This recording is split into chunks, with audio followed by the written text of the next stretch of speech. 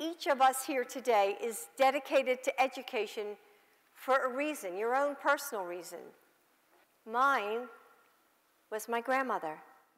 She opened up the world to kids she taught, and I loved to listen to her read. She was spellbinding, and every child who passed through the walls of her little classroom became enchanted, including me. I wanted to do that. I wanted to help those kids see the world in a different way. I wanted to show how books about strangers in far-off places could teach them about themselves. I wanted to help them find their own voices through writing, which is what I teach today.